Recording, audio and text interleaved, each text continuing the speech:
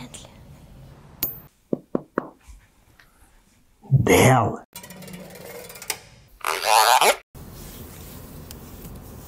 Bentley.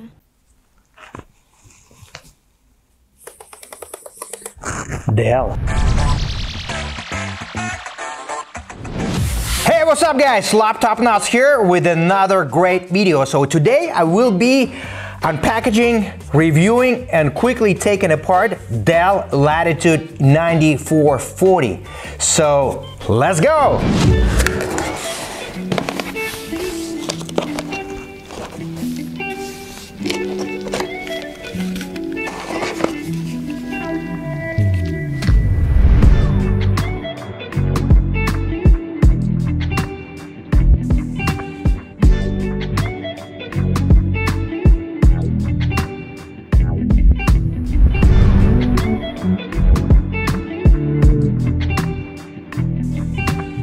Dell.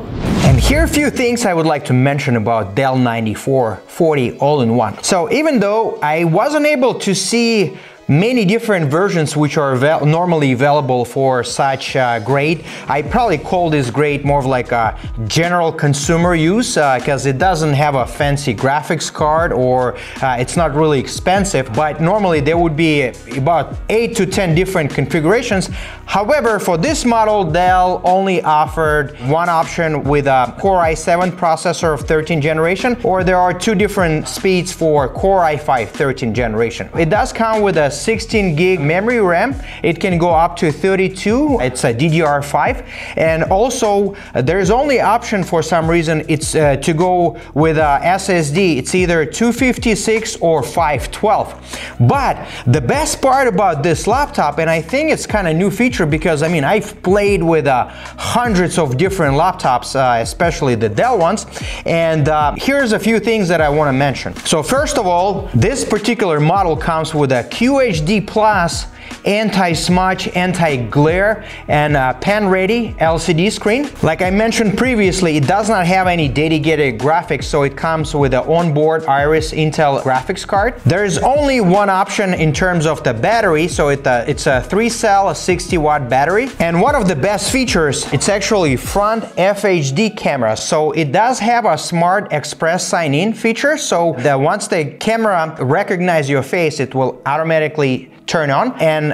it will lock automatically while you are away. And also, the best part is that you can actually control your mic and your camera with F4 and F9 keys. Also, the Dell did a very good job on this nice, modern, sleek keyboard. Dell is actually indicating that because of this new generation LED backlight, it saves up to 70% of energy and can extend the battery life for up to 3 hours. I mean, this is something out of this world.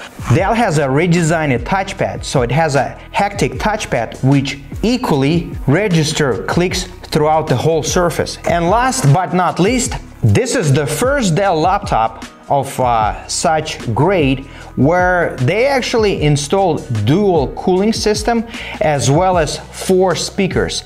Normally they would do such laptops on like the Precision series or gaming laptops, but I never seen this on the Latitude before. So I'm very anxious to remove the bottom case to see what's going on inside. Again, what can be repaired, what can be replaced, what we can upgrade, and overall to see the new technology. So let's go.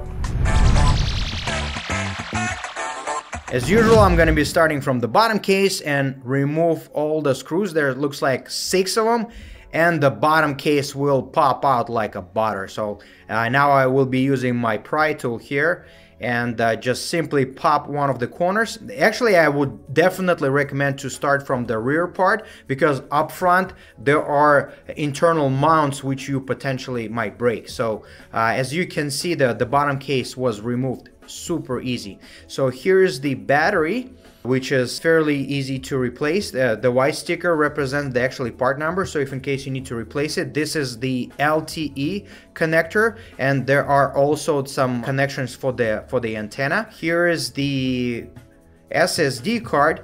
So as far as I can see, I think it's pretty bad news that on this laptop, the only thing we can actually upgrade, it would be SSD. There is only one spot. Currently it has a 256 gig SSD stick here. And there is also, as you can see, some important instructions on how to properly remove the caddy so not to damage it. Now please read it carefully. And here you go. Here's the 256 gig SSD drive. And that's about it. I was honestly kind of upset because normally Dell will give you an option to upgrade the memory RAM, and at first I thought the memory RAM will be located, at least one stick will be located here right by the heatsink, but it's actually, you had to remove completely the heatsink to see it, but we kind of took a peek and there is just a part of the heatsink, so there is nothing really special. So that's pretty sad. So you're pretty much stuck with either 16 gig or 32, whichever you will choose, but normally the Dell will overcharge you for additional memory RAM.